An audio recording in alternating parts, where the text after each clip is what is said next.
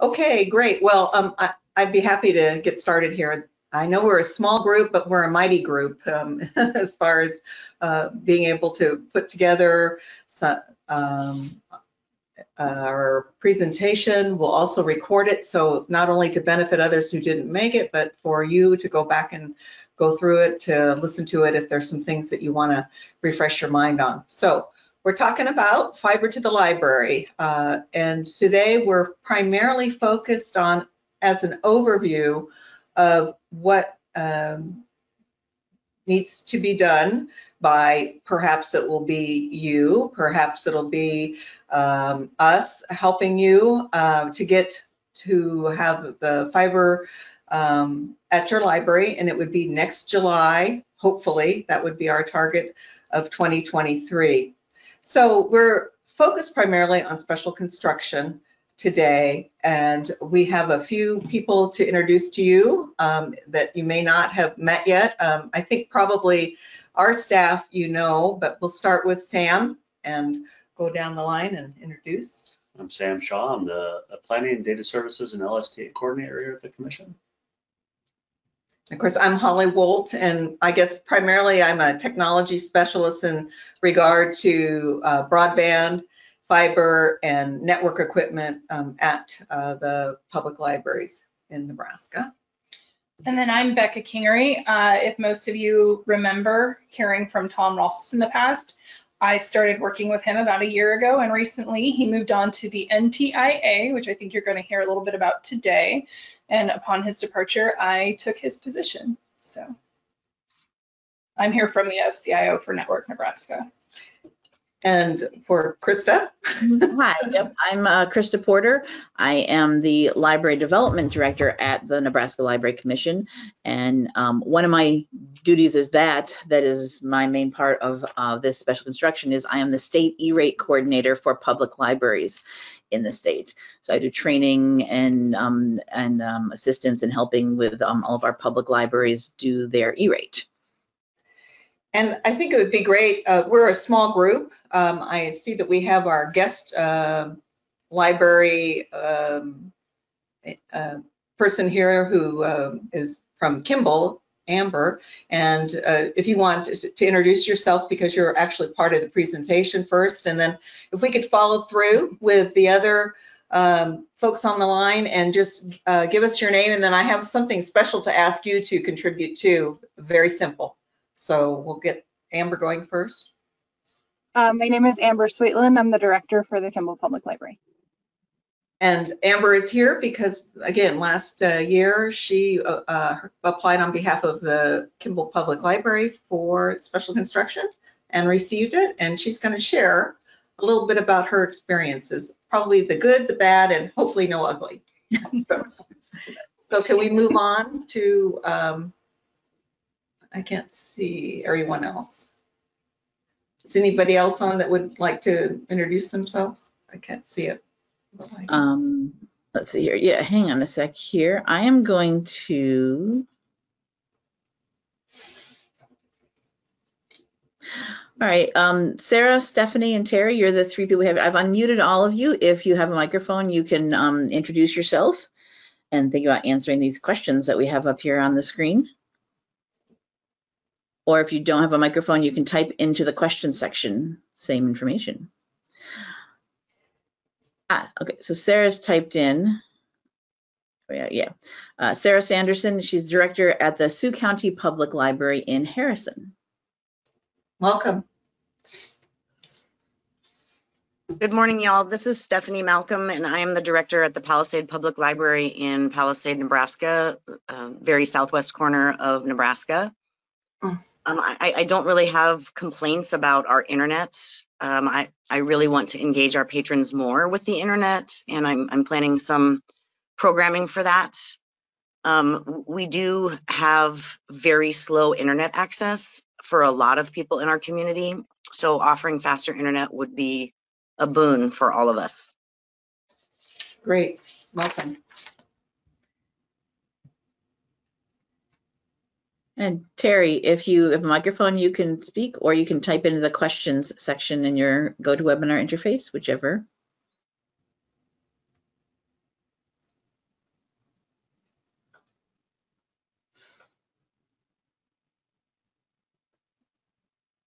I'm not seeing anything, but I know from our registrations, Terry Feynman is from Stratton Public Library. Right. And I visited with Terry. I'm excited to have you on board, Terry, and that you were able to come and be on live with us today. She just expressed what many of the rural public libraries in Nebraska say, well, we're just so small. I just don't know if we need to have fiber. And you'll see that's something that's pretty commonly stated by rural libraries in Nebraska. But we're happy to see you, and hopefully we can change your mind and get you on your way to fiber to your community, in fact, also. And she did actually type in, she's typing something long. I can't see when people are typing, so I have to wait till it pops up. But she says, Terry Feynman, you can find me in Stratton, Nebraska. We have very weak computers at this time and only one working. Got new ones coming. So they are getting new equipment too. Good, great. Well, this is, you're poised to do big things, Terry. Thank you. Should we just go on then? Yeah, I think we'll just keep moving through. Cool. So I have to tell you, I'm at a disadvantage here. I cannot read the screen that's in front of me because our lights are pretty bright so that you can see us. I'm not sure that it matters as much, but one of the things, these are the things we're going to address, and right off the bat, I decided to put this information in. This is why this is the perfect time for you to connect fiber to Nebraska Public Libraries, and this would be about you. There's tons of money, and we'll be talking about it shortly, that's coming into the state through the federal government, and it is offering opportunities for primarily rural or very low speed libraries with internet speeds to switch to fiber, to do infrastructure projects, etc. And I think that this is a really important piece for Nebraska to catch on to. Sam is going to do a bit of a data review, and this is what I was alluding to too. I think a lot of times Nebraska public libraries, rural libraries, feel like they might be isolated and they're the only one, and they might be thinking, oh, I really should have a faster speed. But there's a lot of things that make it difficult or barriers for your library to be able to move to fiber or even a faster speed.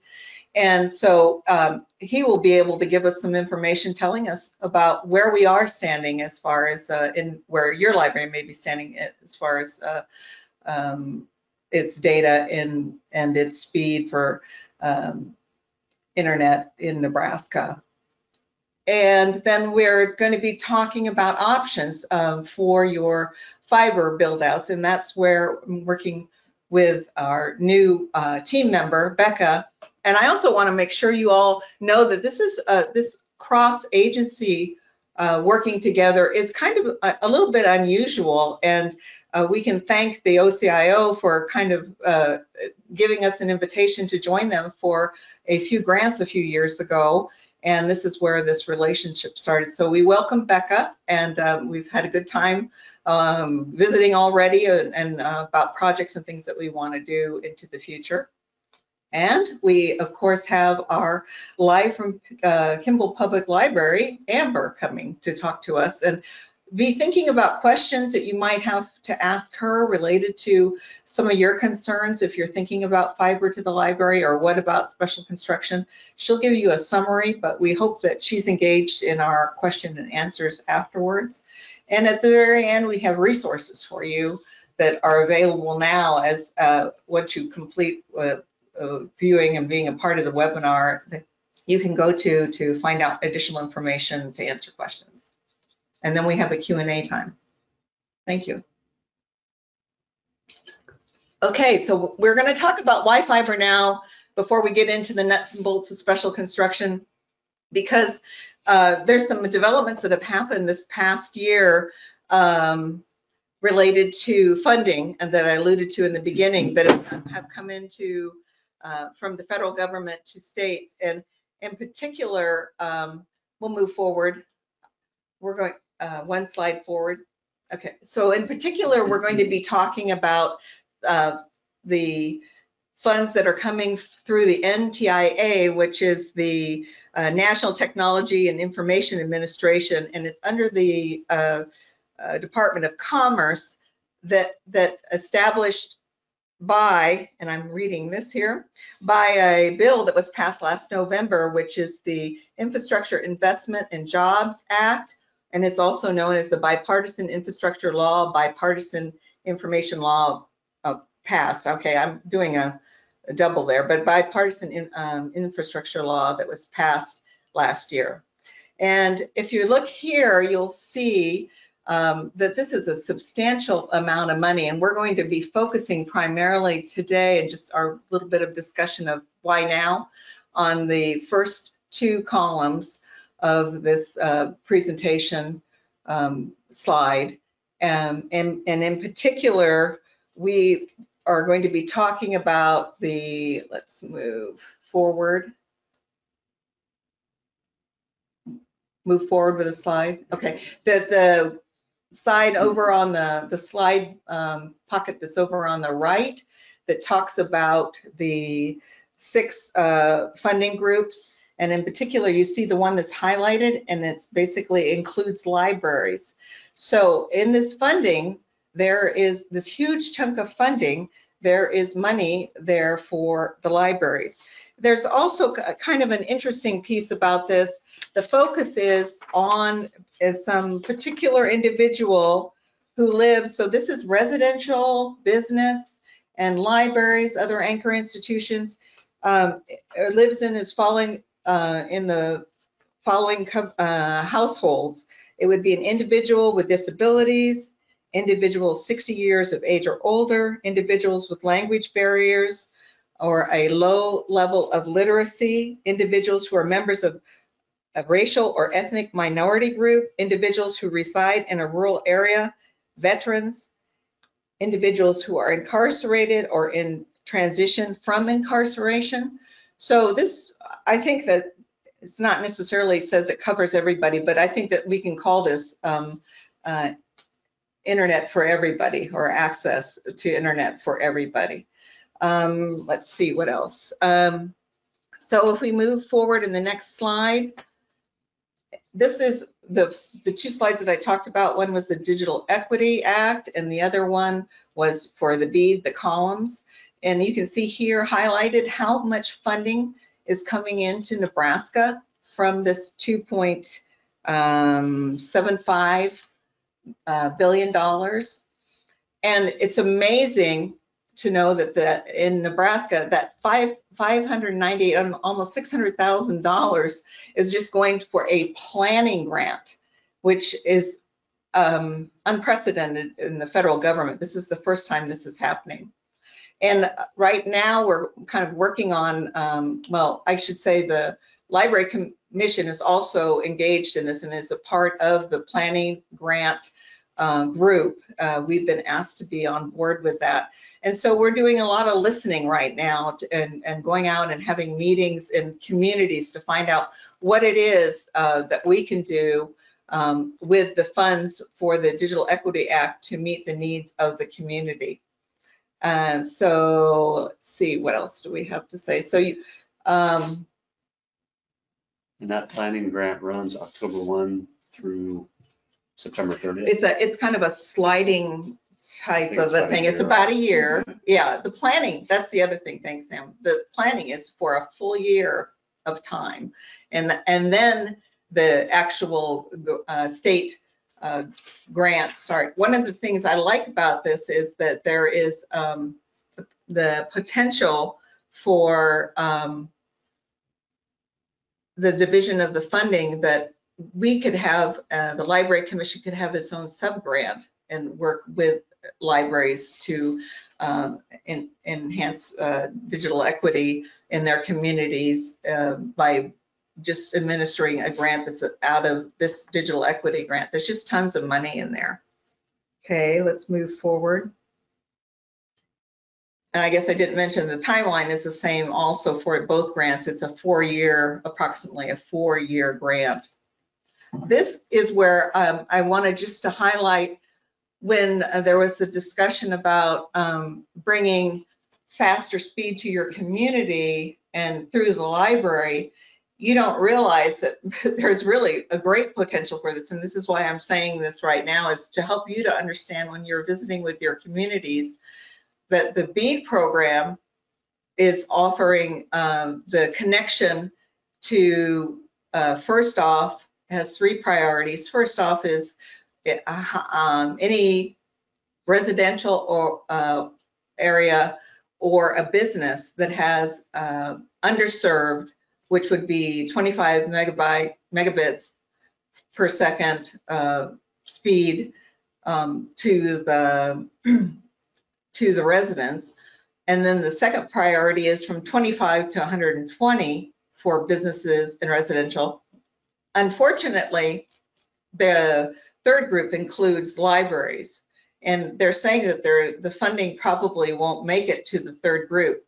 But this is a silver lining. If the library uses special construction funding, which we'll hear about, to bring the anchor of the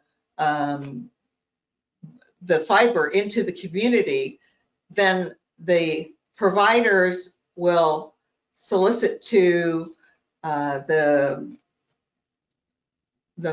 Public Service Commission and ask them, or they'll solicit for proposal for being awarded a certain area. And so that can be a community that has a library as its anchor, and then all the broadband goes out to the through fiber to the residents and to the downtown businesses or any businesses in the area.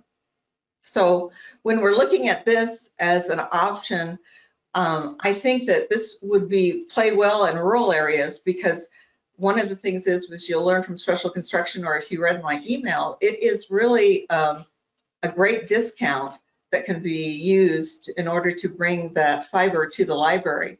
And so business ISPs are very interested in doing that, because then they have a location with fiber node in the community, and then they can disperse out using this BEAD fund to do that. Moving forward with that, the BEAD program is based off of a map by the FCC of the locations that they decide as areas to divide Nebraska and all states up into, in order to be able to offer ISPs the ability to provide a proposal. So it's kind of like one ISP, like your local one, might say, I can do this for this much money. And then another one will come in and say, oh, well, I can do it for this much money. And so once one is awarded, then they can move forward and provide not only that the library has that high speed, but through the rest of the residents. And so to me, this is a key point, and this is really what I was driving for through this part of the presentation and doing it early, is that as a library, you need to be talking in your community to your administrators and your movers and shakers about the possibility of coordinating this kind of an activity. So it's not just for the library. Yeah, there may be some healthy competition that this will instigate. Yes, and you may be surprised who actually has, sometimes you have some provider that you weren't really aware of and is not your provider, but they come in with a great bid for doing the services for fiber. And I think something that I to note too on both this, the BEAD timeline and the digital equity one previous slide, that Holly mentioned, the planning is happening now and through 2023. None of this will actually be implemented until 2024. What we're talking about today with special construction, this would be done in 2023. So you would be ahead of the game of these things that are still to come. And I think that's also true, because I don't believe the map that they can work with, even for the, like you're saying, in the BEAD grant, I don't think that map is going to be available. Do you know? Do you have any idea? No. And I thought it may be a year before that's done too.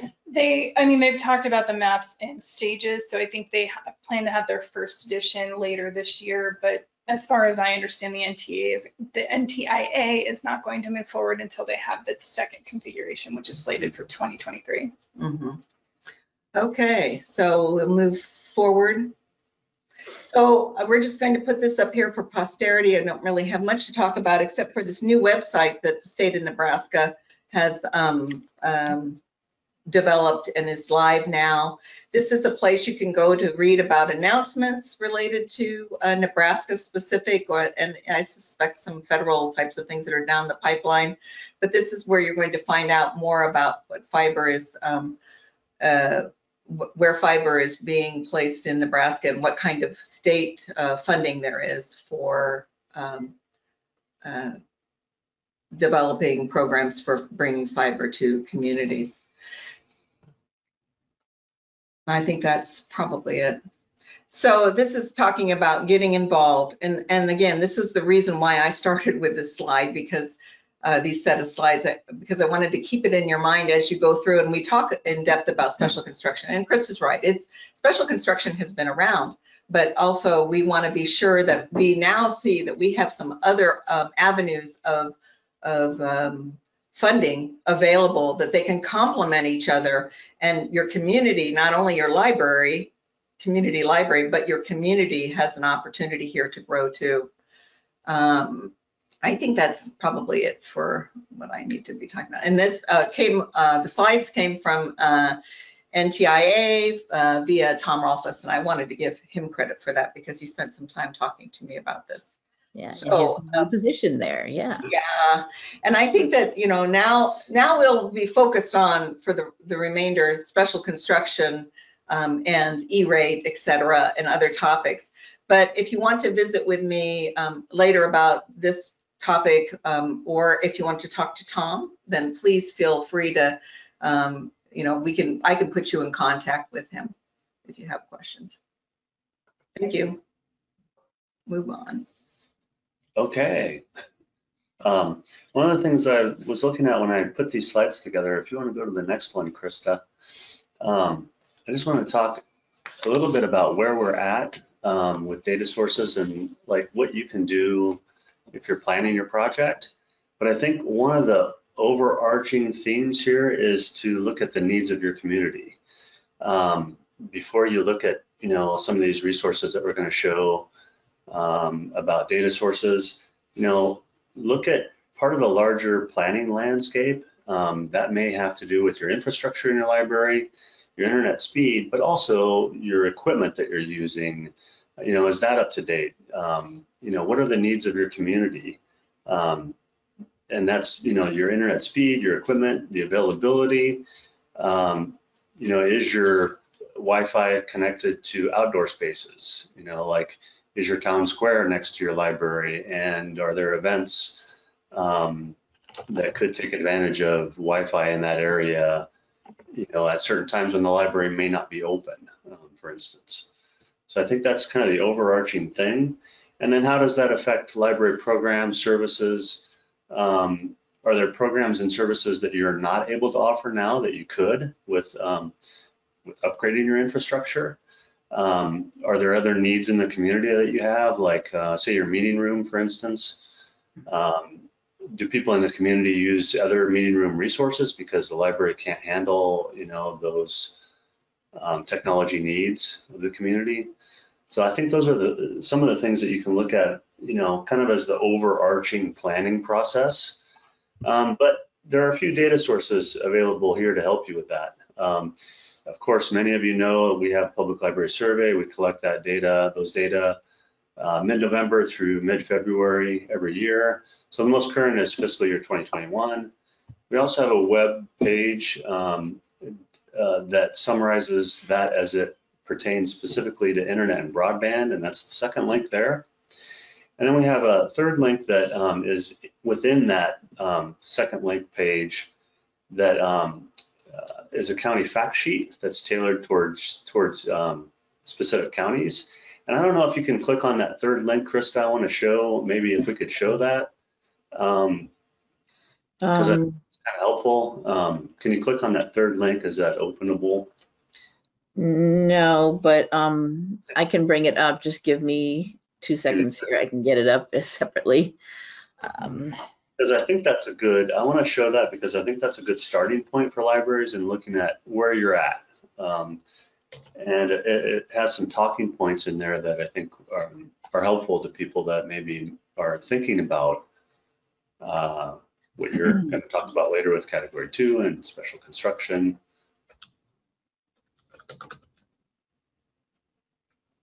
That's and broadband. All right.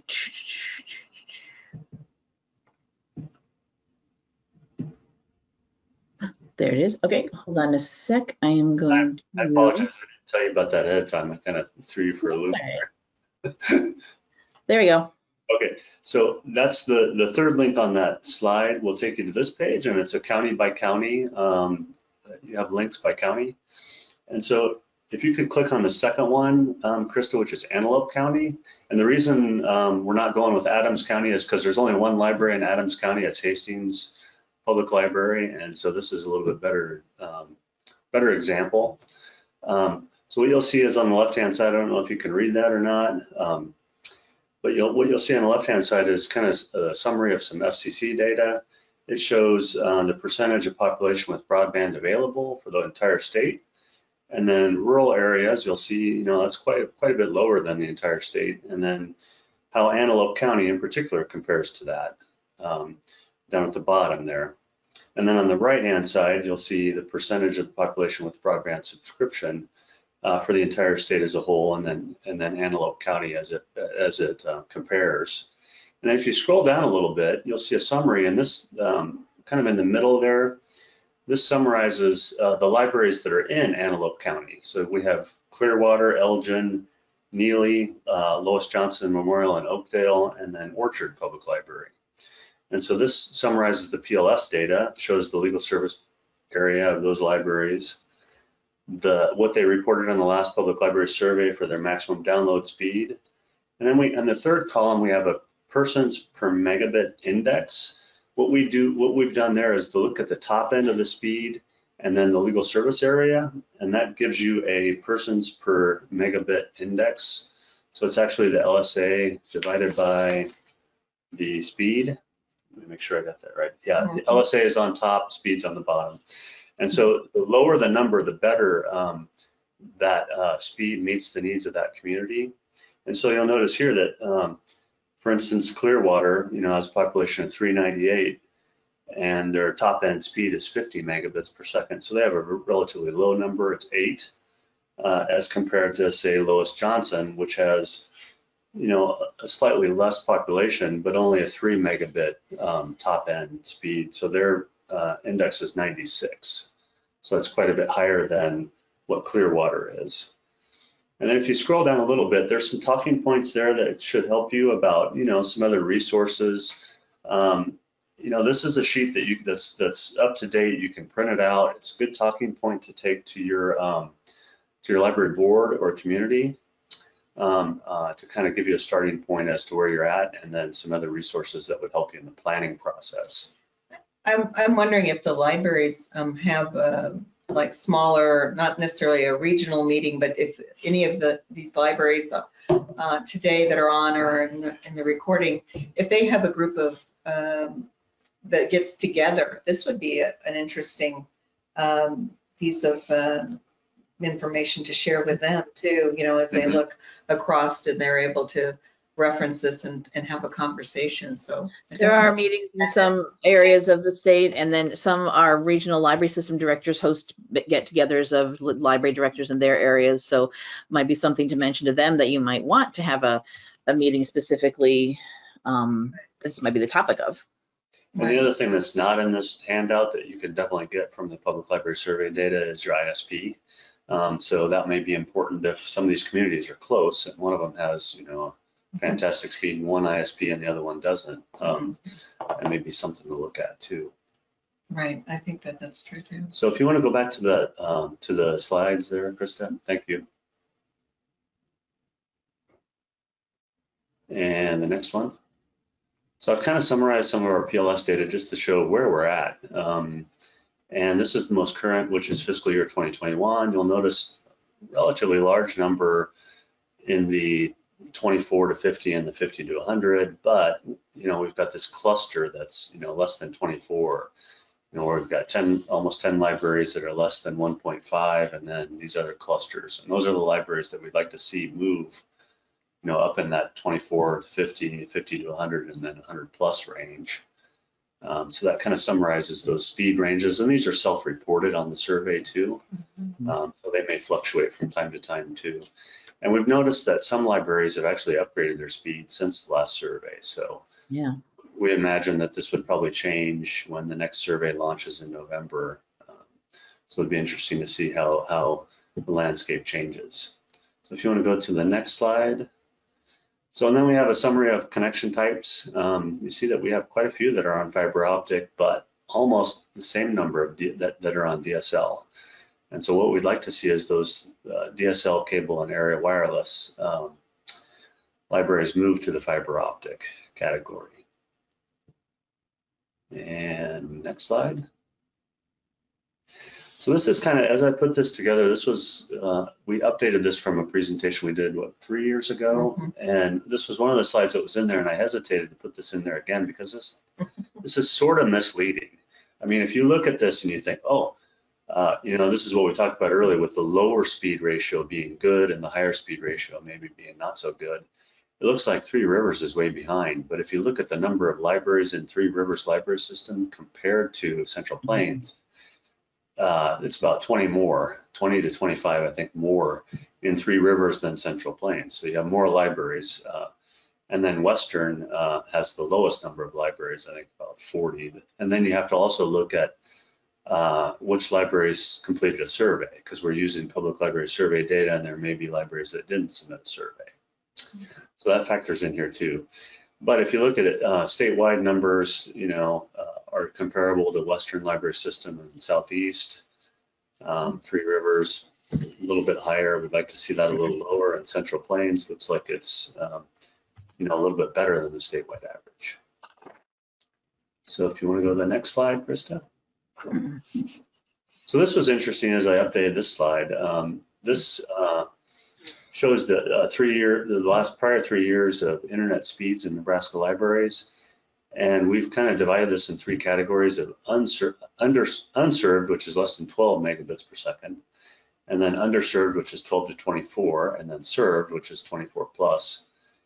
And you'll notice that underserved line hasn't moved at all over the last 3 years. It's pretty much stagnant.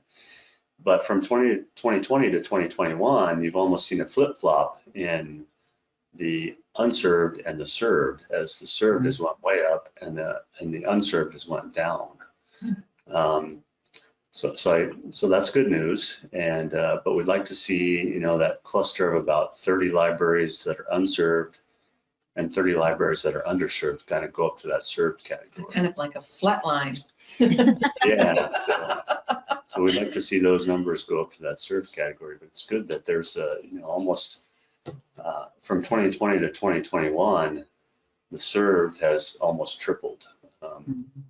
It's good that the unserved and underserved did not go up, though. Things are at least in the right direction. That's a very good point.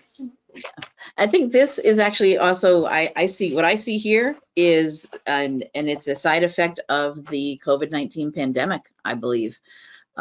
When that happened, everyone realized everything went remote, school, work, and communities, and all that funding we were talking about coming. All of that is like a side effect of everyone realizing everybody needs good internet. It should be a right that everyone has everywhere, and some companies are already on board with it and doing it before even this money that's coming now in the next few years.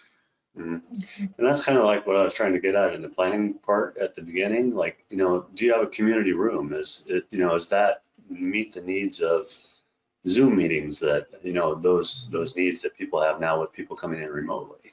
Right. It may not be. There may be other areas in the community that those people are turning to that they could be turning to the library. Mm-hmm. If they had a more stable and not just a more faster speed, but more stable too. Yeah, with the fiber with reliability and like speed. Yeah, both of those are the issues. Why you look to fiber instead of I don't know. I personally, I live out in the country, so I don't have a DSL possibility, but you know, I hear there's a lot of fluctuation with that type of service and non-reliability.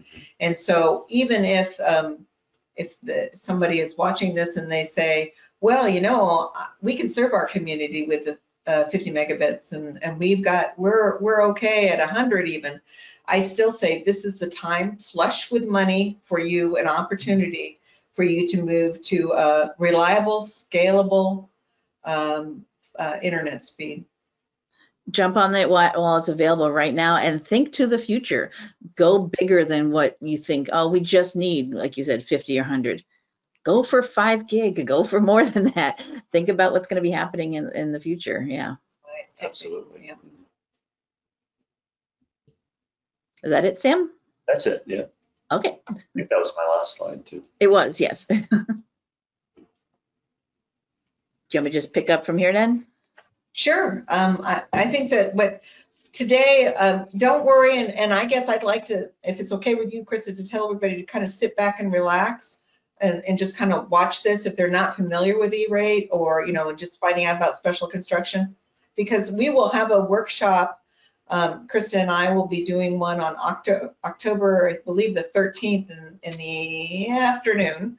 And it's on the calendar, but there's no information associated with it. It's on the NLC's calendar.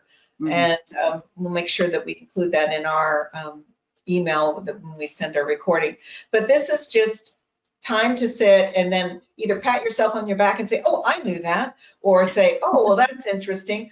But one thing I want to be sure you understand is that we are here to help you through all this. So if you look at all this and say, oh my gosh, I can't do it, we don't expect you to do it alone. And Kristen has done a marvelous job the last couple of years working with special construction.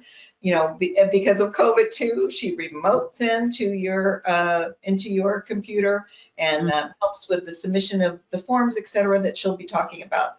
So again, sit back, relax, and enjoy a segment of E-rate. Enjoy E-rate, sure. I wish people could, yeah.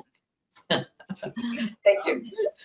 Yeah. All right. Thanks, Holly. Yeah, and Holly's been, of course, very helpful with this special construction we've been doing as well. You'll hear about doing, not in detail today, but like she said in the later workshop, doing an RFP, request for proposal, request for quotes, which can be horribly intimidating. Don't worry about that either. We have templates, we have help guides. We will hold your hands through the whole process. We've done it with many libraries in the last 3 years, so last 2 years. So we will get you through this. So as Holly said, yeah, I'm going to take just 10 minutes-ish here to talk about E-rate and the special construction program that we have. Fuller training coming, as Holly said. In addition to our specific special construction training, I will have my usual fall workshops that are just E-rate in general. Those are to be scheduled sometime in November, so look forward to those. I did do in August an E-rate 101 session on Encompass Live on August 17th, so there's a recording of that, a 1-hour intro to E-rate. So if you wanted to get a little more than today, but a little less than a full 3-hour workshop, you can go and watch that recording. Yeah. So E-rate, what is E-rate? E-rate is an FCC program, and to ensure, I'm just going to read what it says, that schools and libraries can obtain high-speed internet access and telecommunications at affordable rates to keep students and library patrons connected to broadband by providing a discount on eligible services. It's not a grant program or a loan program, it's just a discount on what you pay. It is done through the Federal Communications Commission, the FCC.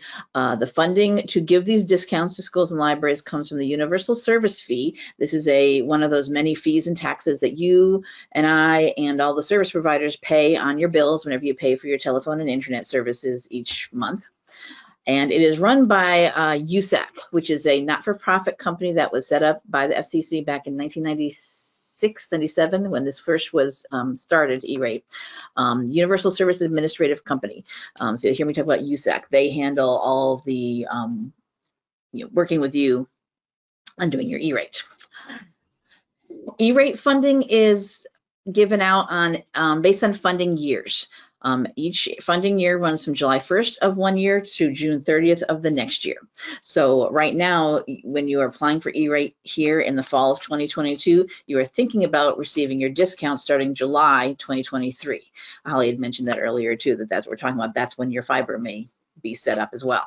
So right now you're thinking of applying for funding year 2023, which runs July 1st, 2023 through June 30th, 2024. So you're always thinking forward for E-rate. Who's eligible to apply? All libraries in Nebraska, all public libraries in Nebraska are eligible.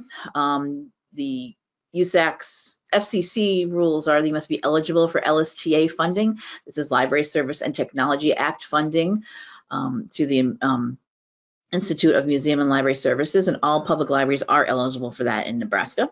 All of our schools and school districts apply and are eligible as well. And if there happen to be a consortia, groups of libraries and school districts, they could do it as a group application. We have a website on the Library Commission webpage and Library Commission website all about E-rate for public libraries, nlc.nebraska.gov/E-rate. So you can go there for all sorts of details. And I will just mention here, since we are talking about, we did mention schools here, I handle, as I said, I'm the state E-rate coordinator for public libraries. And the Department of Education has staff that handles this for the schools. So you'll hear me talk more about libraries here, and that's what you all are, of course. But schools do this as well, and they do it with the help from the Department of Education. So how much of a discount can you receive from the E-rate program? Anywhere from 20 to 90% is available. Here in Nebraska, most of our libraries fall into the 60, 70, 80% range. So for whatever you pay for your monthly internet costs, you could receive 60, 70, or 80% off on that and not have to pay that. The discount is based on the percentage of students in the who are eligible for the school lunch program. This is the free and reduced lunch program in your school district where your library is located. This isn't the number of students that apply, it's the number that are eligible. They needed to find something that is an indicator of poverty, and so they picked this as that criteria. And if you have more students eligible for the free and school lunch program, that's an indicator that you have more people, that your community needs more help, and you get a higher discount. Also, whether you're urban or rural is calculated into that as well. Most of Nebraska being rural, of course, and getting a little higher. So what is E-rateable? What can you get a discount on? E-rate is broken up into two categories, category 1 and 2. And services, category 1 is getting the internet to your library building. That's your monthly internet costs and any construction involved in getting that set up. That's where special construction comes in. And then category 2 is once you have that service to your building, how do you use it? There's physical equipment that you need to have, cabling, wiring, routers, etc., that you need to have inside the building, and that's where you category 2 covers that. And you see there's a graphic here. That brick there is you can think of it this way, that's your library wall. Category 1 is outside the library building. Category 2 is inside. Only things related to providing internet service are eligible for E-rate, not the devices that you use. So not computers or laptops or wireless printers or any of that. Those are not E-rate eligible, just the things related to getting the service to your building and making it work. So category 1 can be anything that gets you high-speed internet. So wireless, Ethernet, DSL cable. So all of these things are available to get an E-rate discount on. So you don't have to be on fiber, but fiber is what we're talking about getting to here today. But any of these are available for category 1. Category 2, as I said, is all that equipment, everything in your wire, your closet there for your network, access points, firewalls, switches, routers, et cetera, power supply, anything that makes it work. Something to also be aware of is that in order to apply for and receive E-rate, you do need to be in compliance with CIPA. This is the Children's Internet Protection Act. This is where you have their wording of technology protection measure. That means a filter on your computers, something that blocks certain types of materials that are harmful to minors.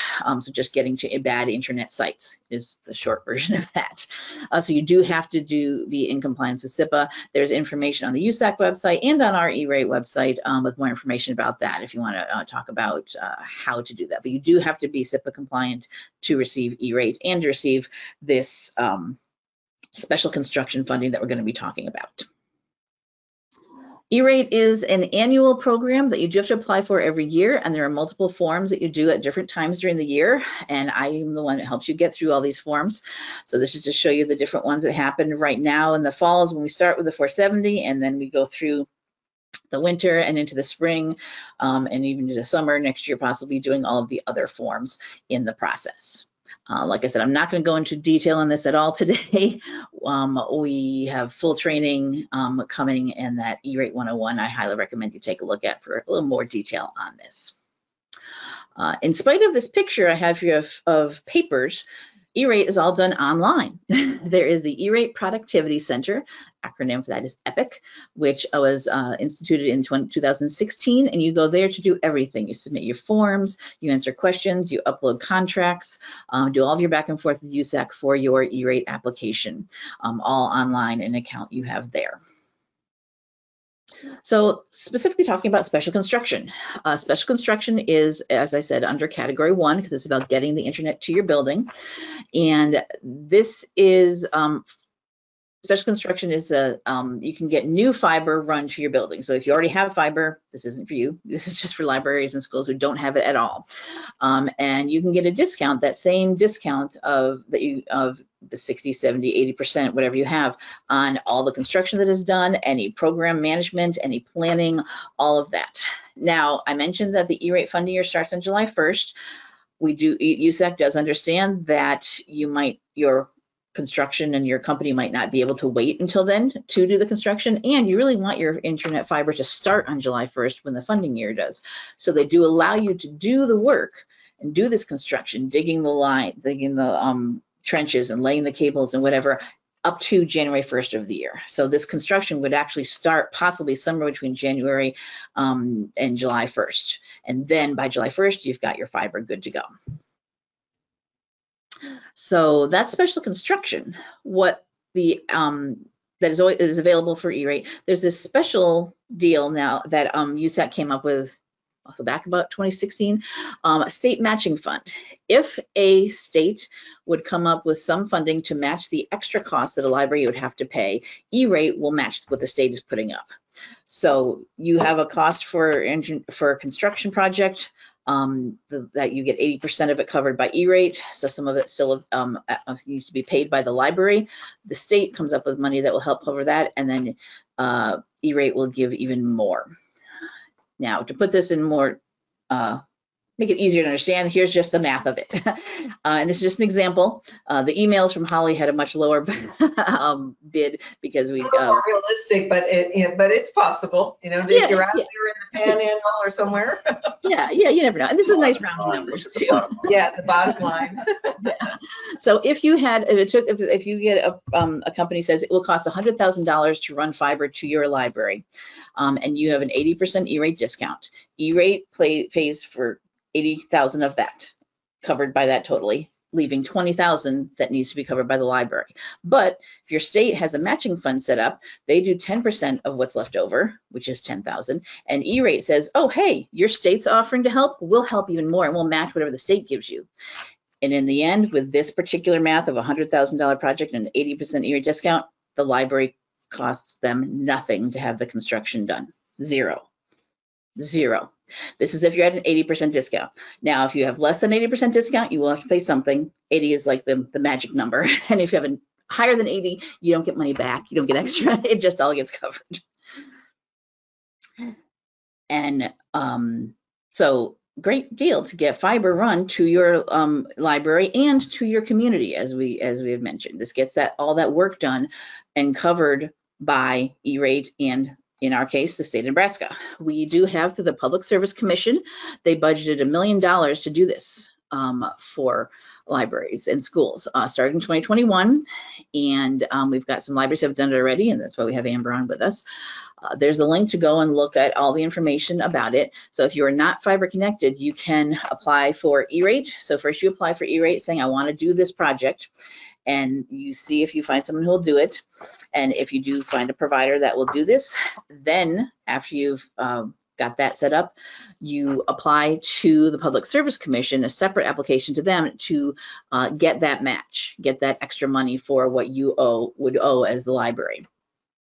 Once you have that approved, Then when you do your second form of the E-rate process, when you tell USAC, hey, we've got this set up, we've got this company to do it, we've got the state matching funds, you submit all that to E-rate, and they say, great, we now will have you on our list of people that will get that match. We will match what the state is giving you, and you will not have to pay anything, or you'll have to pay a small amount depending on your E-rate discount. So that is the quick version of E-rate and special construction. Anything I missed?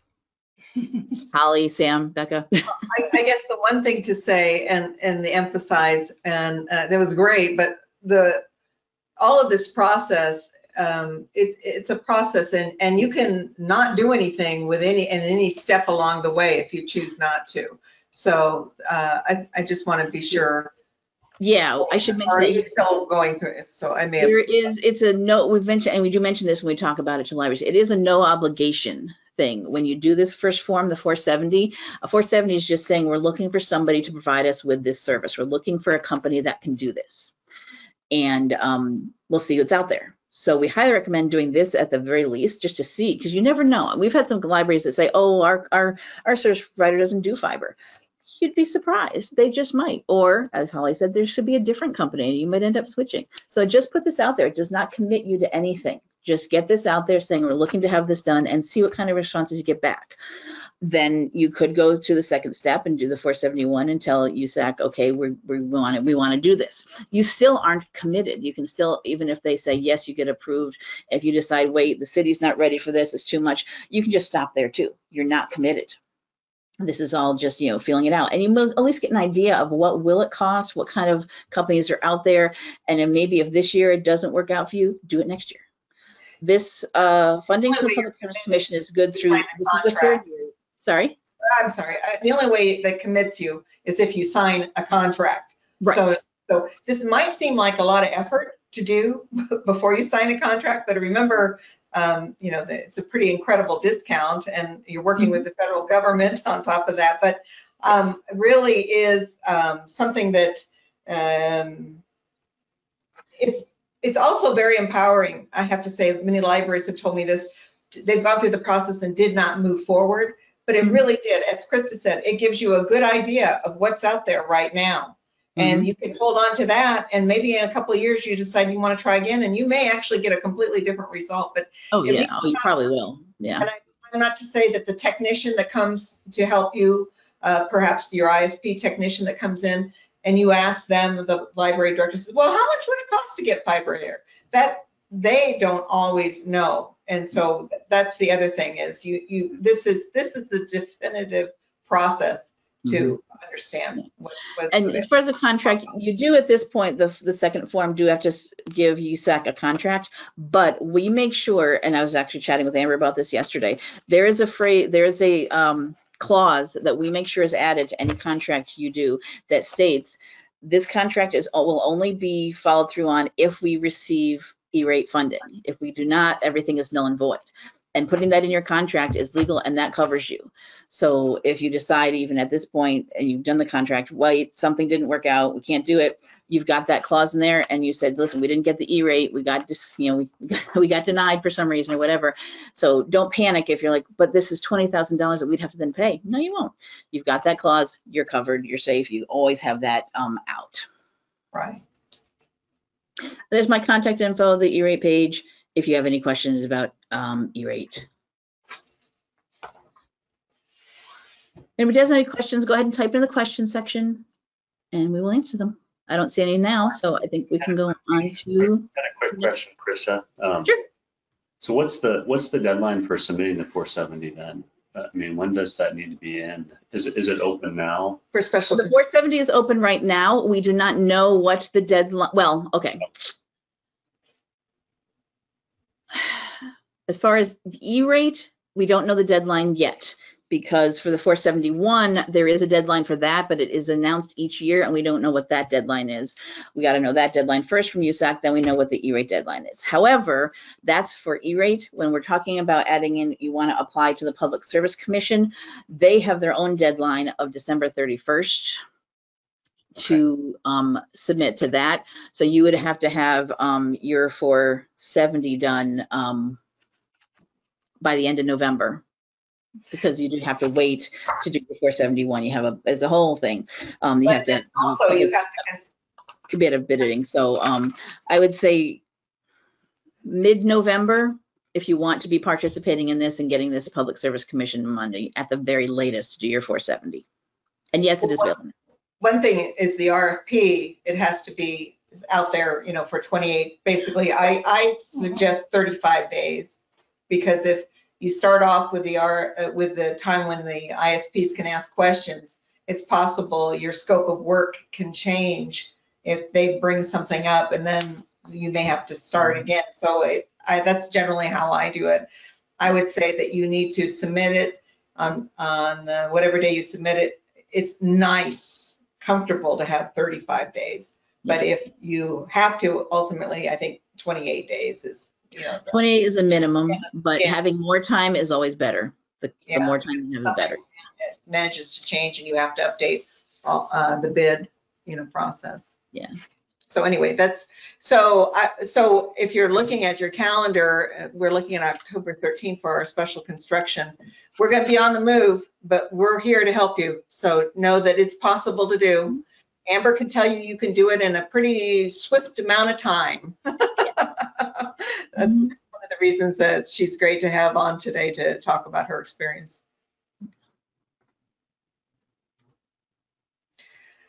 Okay, so when we're talking about what are our options when bidding for fiber, you know, we're talking about this 470 submission. Basically, you have an RFP that goes out, and or you have another option. Do you want to highlight a little bit about Network Nebraska first? Sure. This is another option which the Library Commission fully endorses. We are partners in this activity. So. Yep. So Network Nebraska was formed by state legislative action back in 2006. Its basic mission was to provide a secure, scalable educational network that's partnered with the University of Nebraska. So the OCIO's office and the University of Nebraska partnered to create this educational network. It's been around since about 2006. And every year it gets a little bit bigger. That's really the basic background, very simplistic. If you have more questions, we can definitely.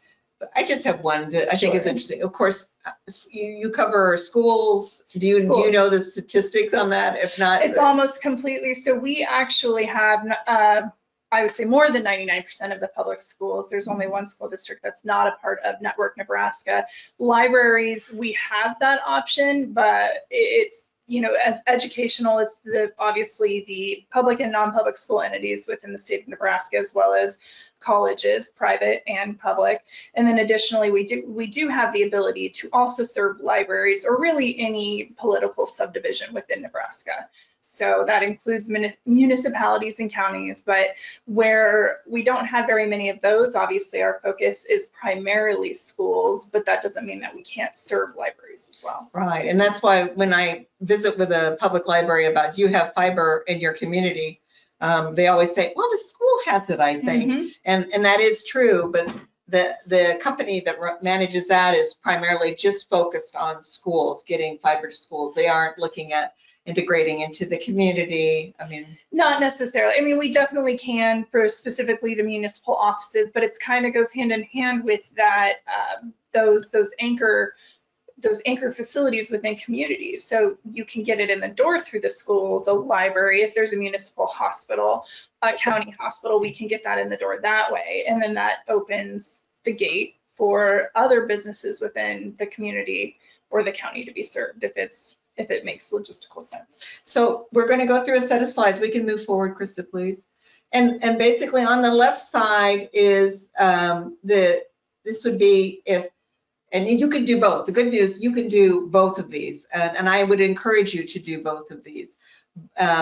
You're going to find out it's a lot easier on that Network Nebraska side. You know, she'll tell you how to do that. But but for the side where you are working through this, it's also something, you want to get all the options available to you in front of you and in front of your library board and your community. So it's also very good to work through that, the ISP internet access, with you as the initiator. And when we say you, we're a village, so don't worry about that.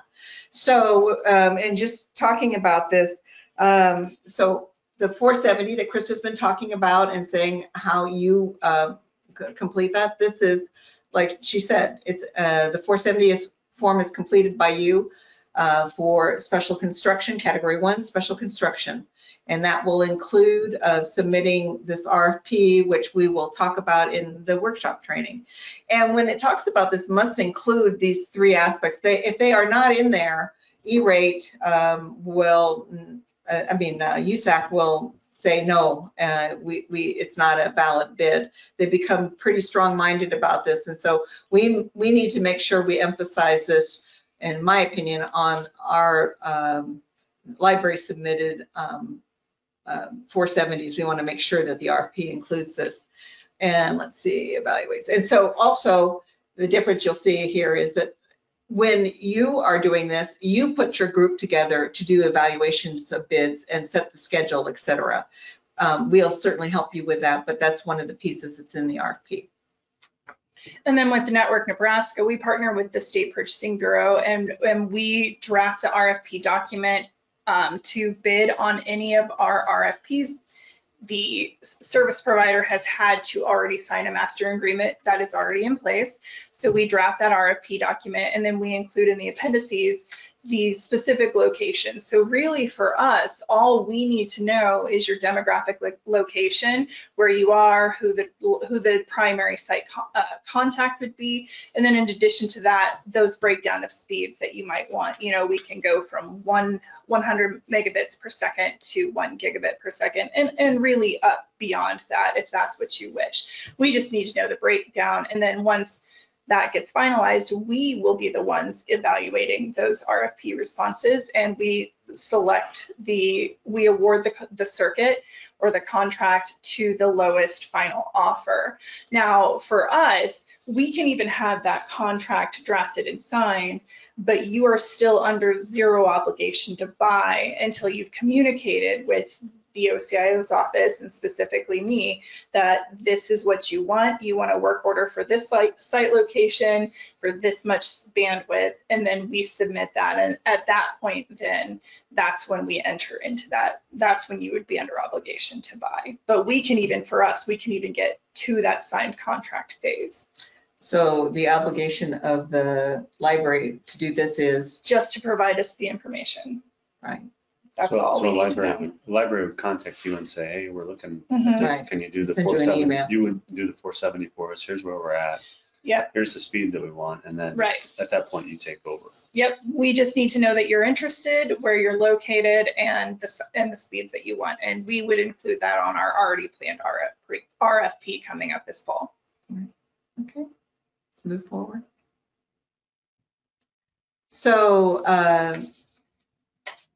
what we're talking about here is the non-recurring fiber build. So that would be the cost, the normal E-rate discount plus 20%. That would be what kind of costs would incur. And we hope we're at 80% because then we don't have to pay anything, which is wonderful. And then the one obligation, and I know that I'm finding this in some rural communities, is to apply for special construction. You must apply for 100 megabits per second. But we also, just to mention on our RFPs, we also gradiate that from 100 to 200 to 300, 400. And you might be surprised at the number of small rural libraries who've made a decision based on the cost that, there's not much difference between 100 and a 200. We're just going to go for the moon, so to speak, coming from 12 megabits. So that's the cost. So on the Network Nebraska side, it looks a little bit intimidating and maybe like there's more. But what I want you to keep in mind is when you're paying, for the most part, when you are going through an internet provider and you're not connecting into Network Nebraska, a lot of times you were still paying those very similar fees, the monthly reoccurring costs plus the interregional transport and the separate charge for internet. They just bundle it all together and they call it internet. So for us, we do itemize those out so that and you'll hear about that why, or one of the big reasons why we do it. And so we have that monthly reoccurring cost that we will take the invoice, or we will get the invoice from the internet or from the service provider, and then we will only bill back to you what your non-E-rate portion. But we will take that, and that's really the equipment that gets the internet in the door. I think Tom's always called it a water and pipe scenario. He's always said that's the pipe that gets you know, installed into the building, but it really is the equipment that gets the high-speed internet from fiber into your door. And then from there, we have the interregional transport fee, which is basically just a fee that helps to subsidize the backbone that goes along the university network. And then you would pay that separate charge for your internet access depending on your bandwidth at that time. So those three fees, the monthly reoccurring, the Network Nebraska, and the separate charge for internet access, it looks like we're charging you a lot more, but a lot of times those are itemized. They're just bundled into your typical ISP costs. Now, what we do charge on top of that is that Network Nebraska participation fee. And we'll go into some of the benefits to being a part of Network Nebraska, I think on the next slide. But for now, that helps to subsidize, because this is basically it's doesn't profit. It basically has to pay for itself.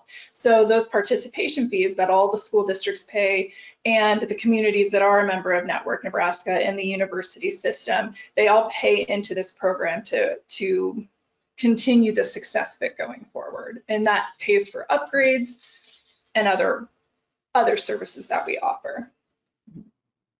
Okay. I just want to mention here too, and because it doesn't really indicate that on here, that the monthly recurring costs, you know, if you've gotten this installed, the fiber installed using E-rate, you will also be applying for E-rate for those monthly costs. So you will not be paying the full amount of the monthly cost. You'll be paying only what's above your discount rate. So for the construction and doing the fiber special construction, getting that to your building in the first place, you get that. For the example, like our math, the 80% discount, and then you get the extra money from the Public Service Commission, then E-rate. But for your monthly cost, you just still get that 80% discount for your month. So don't think, oh, we're going to pay the full amount of what that costs now every month for 100 megabits or 200. You'll get your E-rate discount on that monthly cost too throughout the whole funding year and on into the future, as long as we keep helping you apply for E-rate. And that's how the Network Nebraska, those parts, not the participation fee, but the monthly recurring costs and that interregional transport fee and the internet, those are all separated out, but those are all also E-rate eligible. Right, so all of that, you get that whatever your percentage discount is, so remember that. And then the actual, with Network Nebraska, I believe it's 4-year contract for 48 months, yeah. Okay. Yeah, and then we typically include with the option to extend for 4 1-year renewals. So potentially out to 8 years. Right. But the basic is 48. And for the RFPs that are submitted by the library, usually, well, what's included in them is the 1, 2, and 3-year option, which they can submit for their bidding process. And they can be dramatically different, because obviously the longer you are associated with the ISP, they can recover their costs. Mm-hmm. And so that's one thing we don't mention these slides. I think we probably should. Okay. Okay, so we're on pros and cons. Mm-hmm. I'll let you go first. Yeah. Okay. Well, let's talk about the pros of Network Nebraska. So like Holly had stated, we have the potential and we can do a lot of your E-rate filing for you. We would do the 471, the 470 to start, the 471, and then we only charge you the non-E-rate portion back, and we take care of the 470. For us, we do a 472 bear reimbursement, and we take care of that in-house.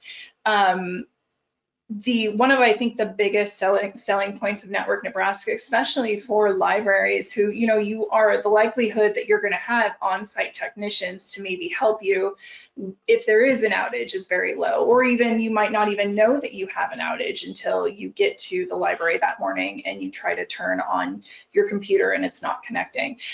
Because we partner with the university system, we do have a team of engineers that work with Network Nebraska, and they monitor the traffic 24/7. So a lot of times if you have an outage in the middle of the night, those network engineers are going to be notified, and they're going to be already working to provide a solution to you before you even know that it's happening. So we coordinate with the service providers on your behalf by doing that. I know Tom's kind of gotten to this before, and it gets a little complicated. And so in the previous slide, we talked about how internet service providers typically bundle the cost of their backbone internet and the actual equipment to get the internet into your door. But because we separate those out, we have the ability to give you E-rate, charge you E-rate back, or basically file for E-rate on those backbone and those transport costs, the equipment to get it into the door. So even if you are not SIPA compliant, we can file E-rate on those. We just can't do it on the internet section, because that's where you have to be SIPA compliant to get the internet portion. So that is kind of a benefit. You can still get some of the backbone, because there it's not a requirement for those aspects of it. So that's another pro that's associated with this. We also we work with ESU 16, and we have an enterprise ownership of Zoom licenses. So that would be, as a Network Nebraska member, you would have access to be able to purchase those Zoom professional licenses at a pretty large discount. One of the other things, because one of the participants talked about, she doesn't get a lot of complaints about the internet, but she wants to find more programming and get better internet speeds.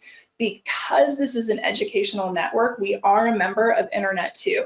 Now, for schools, that provides a benefit through peering services for testing, things like that. But one of the unwritten benefits, or one of the what would be the word that I'm trying to think of, hidden benefits that not a lot of people maybe know about in the state of Nebraska, is that there are curriculum resources that the schools have access to, but the libraries would also have access to. So, if you're interested in that information, I can get that from the Internet 2 resources that I have, but that would be something that you have available. Additionally, part of those participation fees, I know cybersecurity is becoming a buzzword around even people who are not maybe so, they don't have the higher speed internets. They're not a big school or a big library with 10 gigs coming in the door. But I think cybersecurity is becoming a buzzword in the community regardless. So we have certain equipment that's attached to our network that can help offset some of those cyber threats.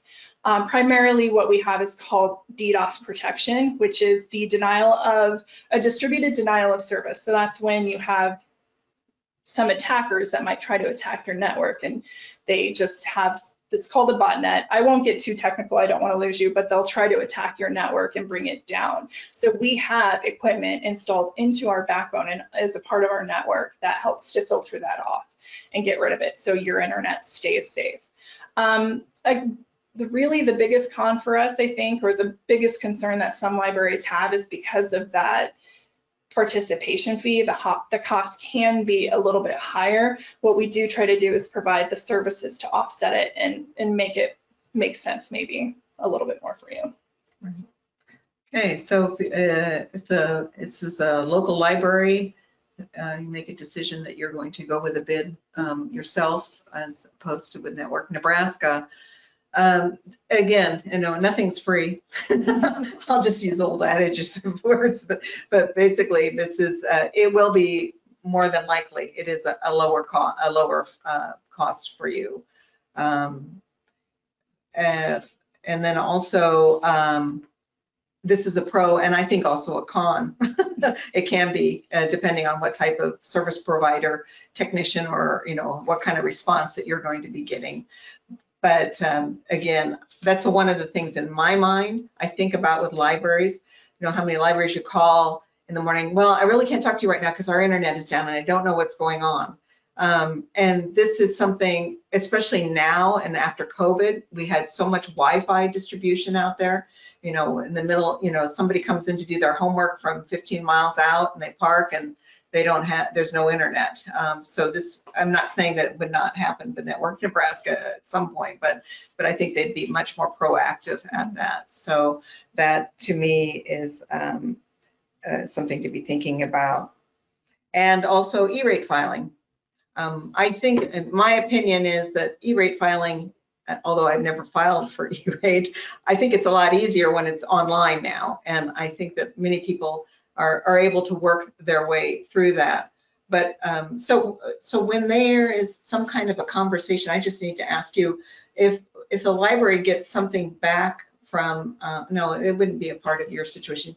Do you also then deal with all those emails that come back to the library from USAC saying there's a problem with this or that? Yep. So here is a happy smiling face who manages that herself. Yes. Or with a team, Or with a team. or whereas those of you who are E-rate users know that sometimes that can be frustrating, and you have Krista to help you, and that's for sure, but sometimes they can come at the most inopportune times. So I was just thinking about that because I've seen a lot of those recently that come to me. I don't do anything with them, Krista does it all, but just to be sure that there is that kind of communication that you would have to be dealing with. It's a con.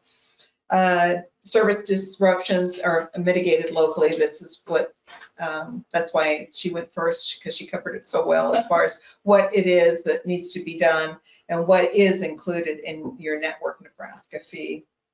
And then you will have to abide by the SIPA rules in order to have E-rate usage of funding for your costs. So that's also a definite con for many libraries. Okay.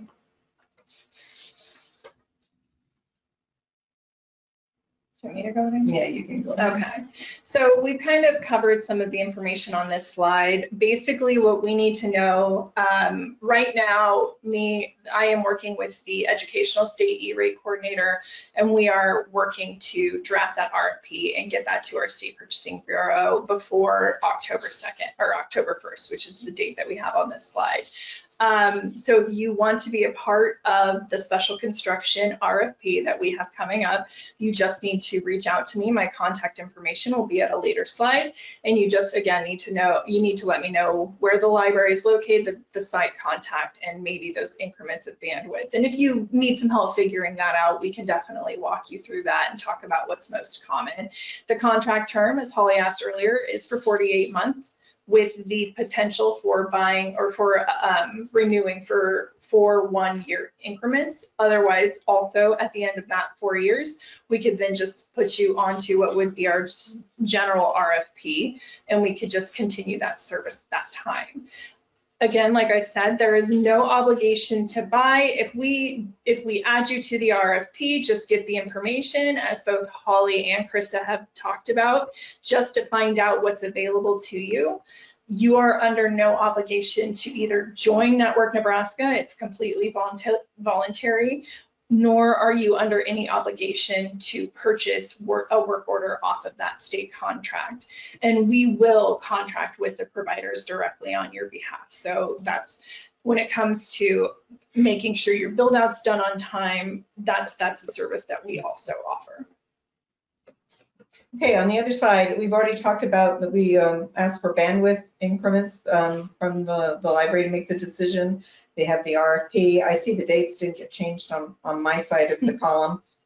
Sorry about that, but I'm going to estimate about the end of October, very beginning of November, we should be turning in our 470s right now. And the signing and the awarding of the contract will be actually, the award for the contract would be sometime toward the mid to end December, I think, you know. I will say, and I don't want to be held to this, but the Public Service Commission has been very flexible with deadlining for our matching fund from the Public Service Commission.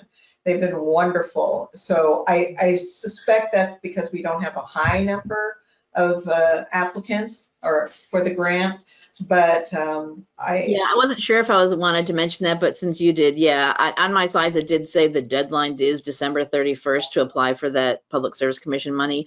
And that's why it says it on that website.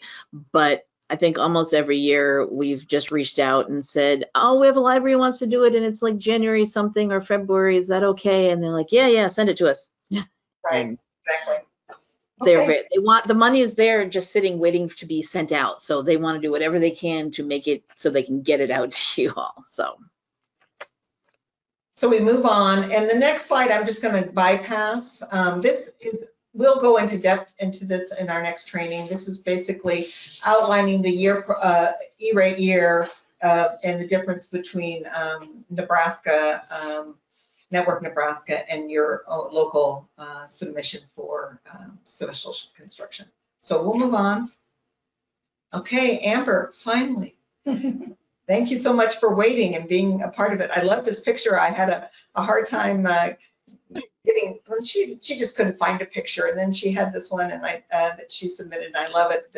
Must be from the Innovation Studios, Amber? Yeah, I was actually out there when that picture was taken. I had just used the router, the CNC router. Yeah. And the staff member that came with me, she was like, let me take your picture for the web. I feel like a dork. And thank you for taking part in this, and feel free to start, if you want to introduce yourself again, or, please. So my name is Amber Sweetland, and I'm the director for the Kimball Public Library. Kimball is about 20 miles from Wyoming and 20 miles from Colorado, just so you have an idea of where we are, kind of in the middle of nowhere. So our community is pretty small. We're about 2,400 people, and I've been here, I've been at the library for 5 years, but I've been the director for 2. I actually first attended one of these sessions in 2020, right after I took over as director. And, once I kind of learned everything and all of the steps, my enthusiasm wanted to just go forward and do everything right away, but then I realized that was nuts for me. So that first year, I just decided to get E-rate and being SIPA compliant and all of that under my belt. And then, the following year, I wanted to move forward with the fiber. I know one of the biggest pushes for this is, connectivity issues. We didn't really have any other than the occasional, slow, occasional complaint, but I mean, it was pretty rare. But the way I looked at it was, this was something that eventually was going to need to happen regardless, because that's just the way the technology is moving forward. And why not do it when I can do it for free or next to nothing? So I did. I lost my place. Oh, so for Kimball, our discount rate is actually 80%. So while our total bid was $25,000 for the construction, I paid nothing, which was pretty fantastic. Our average speeds before we got our fiber installed was about 12 megabytes, and our contract speed now is 1 gig. We're not actually getting that, but there's reasons. So our actual download speed at this moment through our Wi-Fi is only about 30, which, obviously it should be faster than that, but I've found that there's a lot more involved than I originally anticipated. But when we're direct connected, we're getting about 250 megabytes per second, which is really good. And our tech people told me that it's a portion of it is because of our SIPA compliant device. It slows it down to an extent, but it's still 1,000 times better than it was before. So, and then the Wi-Fi issue, we're actually in the process of hopefully applying for Category 2 and redoing our entire Wi-Fi system to speed up our Wi-Fi. Yeah, where was it? Anyways, so the application process was awesome. It was fast because I got confused on some dates, but everybody over there, Holly and Krista, were amazing, and they helped me through the whole thing. They actually made it pretty simple. And I mean, there was a lot of stress involved for me just not knowing what I was doing, but they were always available. Anytime I had a question or a concern, they answered the questions and quelled my fears, and you guys are awesome. So our service provider that did the work and we're actually using the internet service for is Nebraska Link, which I think they've changed their name since then. Okay. But yes, exactly. But I couldn't be happier with them. One of the biggest problems that I've found with my E-rate is when I first did it, when I first filed for E-rate that very first year, I told USAC that I would do the billing myself, like we would pay up front and get reimbursed. I've come to realize that was dumb because filing bearer forms is a nightmare.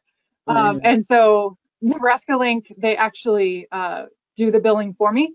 So when I get my bill every month, it is $35 and done. I don't have to do anything else. So I love them.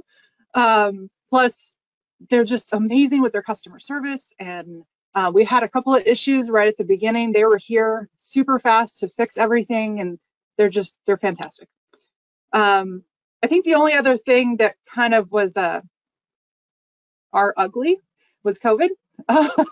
So we had gone through all this process, and we actually were live July 1st. I got COVID for the first time in June, and also one of my staff members because she had picked me up from the airport. So two of us were home in the middle of summer reading. At that point, I had not yet gotten my approval. While I was homesick during the second week, Nebraska Link showed up to put in our fiber.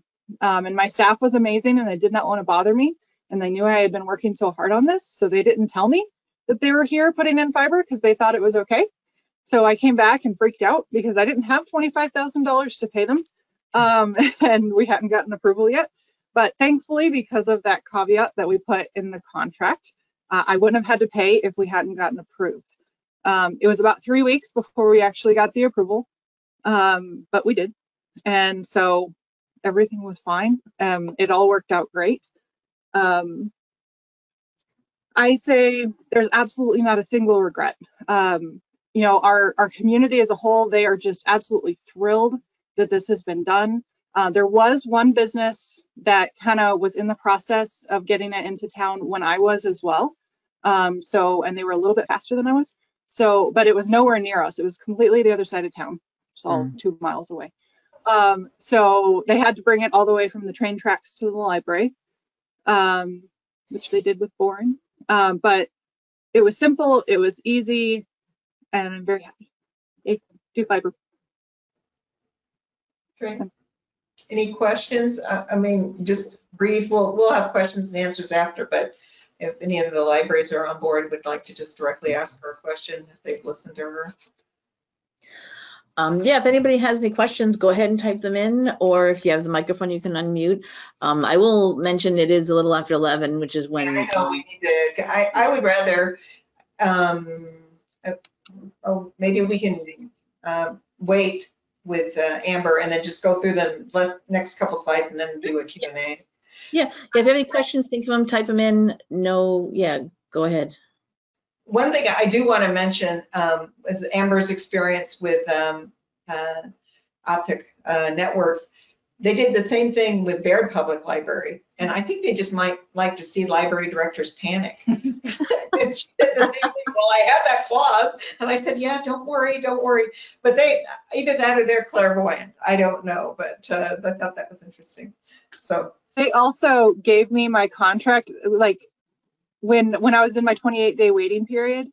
I got no bids until the very last day. They walked it into me. So there was also a little bit of a freak out there. It was like 4 p.m. and the guy and the sales rep walks in and he's like, here. Cool. Very last day. That's wonderful. Okay, so we're just on the next slide here. We can just put it up and then start questions, because for the most part, I think it's all self-explanatory. This tool that's out there, and I can't remember what it's called, the Broadband Toolkit. It's interesting if any of you are feeling like you don't really understand a lot of the terminology or what's going on internally in the infrastructure of your library, or related to, there's a little bit in there now about E-rate and some other activities. This is a great resource to download, to use. We have the 13th, and it's from 1:30 to 3 is our next meeting together for workshop, and this will be all focused on special construction only. We will have one more, and I think what Amber alluded to and didn't really say outright is part of the issue is when you get high fiber, a lot of Nebraska libraries have old network equipment or some subpar, and they need to upgrade it. And so before you panic and say, oh my gosh, I can't afford to do something like that, remember that the category 2, there is and we've seen the list, and most of it is that type of equipment you can apply for. And what we want to do is, instead of finding out about this afterwards and having you wait, we want to see if we can't get this.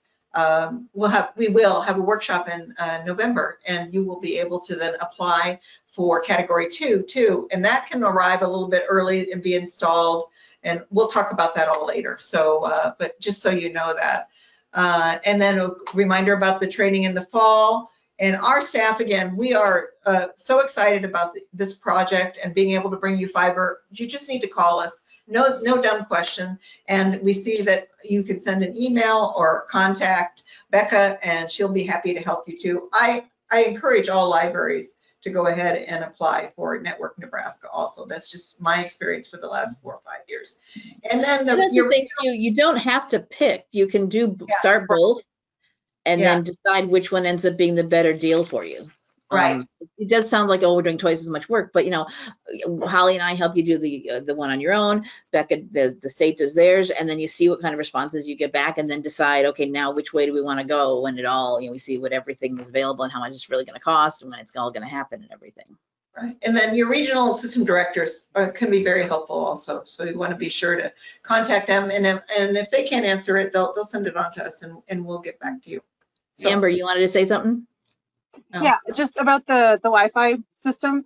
You know, our mayor and a whole bunch of people in our community were so excited that we had this in place that when I realized our Wi-Fi system needed to be redone, and I asked for that additional funding in my budget, and then at the city council meeting, I explained why I needed it, and to really, you know, make the best of the fiber, they were ecstatic to give me the money. Oh, okay. Yeah, right? Even if I don't get the category 2, I still am going to get it done. They were that you know, you were a little embarrassed by being like, look at this wonderful Amber, what she did. Oh yeah, at the employee appreciation dinner, the mayor made a point to make me stand up and receive applause for getting fiber into our library, which is horribly embarrassing.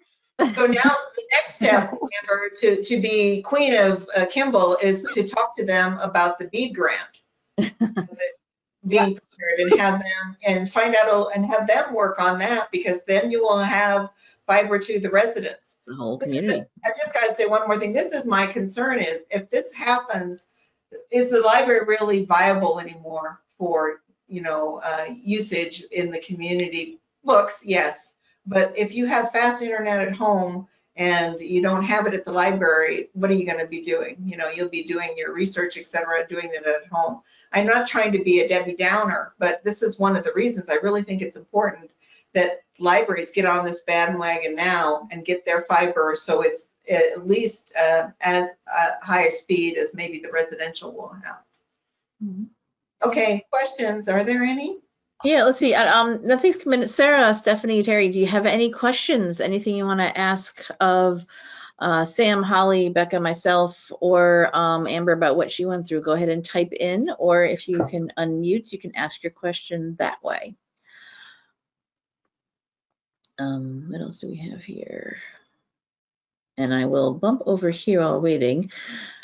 There is all of our contact info too.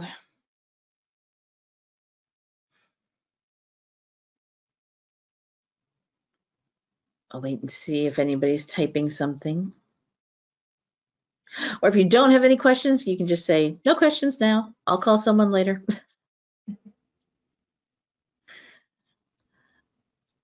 As we said, this has been recorded, so we will have the recording up and we'll email that out to you. Probably should be ready tomorrow sometime, if you need to revisit anything. And then I don't, Holly, are we going to provide them with the slides as well?